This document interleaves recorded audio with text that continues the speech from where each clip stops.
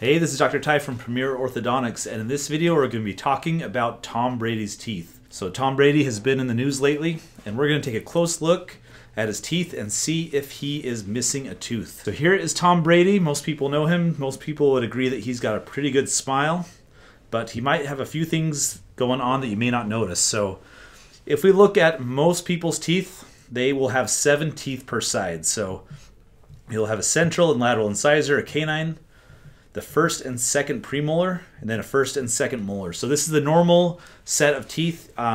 Some people might have a third molar, that's your wisdom tooth. But in most cases, you have 7 teeth per side. But if we look closely at Mr. Tom Brady, you can see he's got on both sides his central incisor.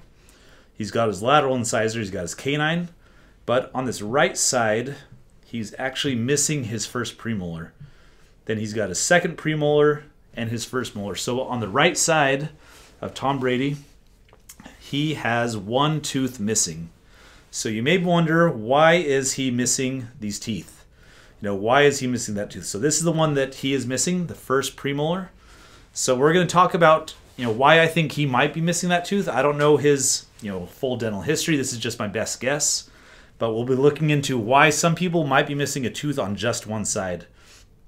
So a lot of times when we do orthodontics, patients will come in and they'll have a high canine on one side.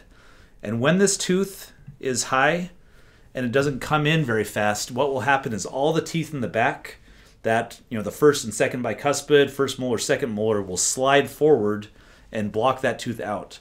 And so what happens is you don't have enough space for that canine tooth to grow in. So this can happen on both sides. Sometimes it can happen on only one side.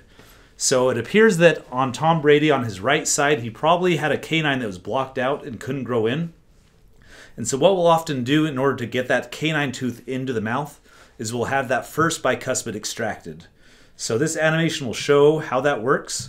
So in this case, the animation is showing it as if it's happening on both sides. You can see if the canines are blocked out, the first premolar is extracted, and then braces are put on. And then using braces, those canines are directed into that space. And by the time you're done, you can see that space is totally closed, the canine's well lined up, all the bite fits together properly, and no one will really be able to tell that teeth were taken out unless you're looking really closely like we are with Tom Brady. So looking back again, you can see on the left side, he's got those 2 premolars.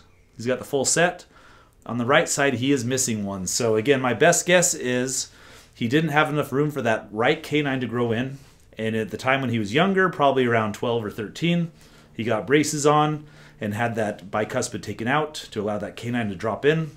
By the time you're done, you can see you have a nice smile, and really no one would be able to tell one way or another that a tooth was taken out.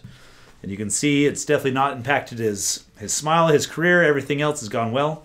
He's got a nice looking smile, so that's one benefit of orthodontics that can definitely work for you. So let me know if you have any questions. If you haven't yet, make sure to like the video, subscribe to the channel, tap the bell for notifications.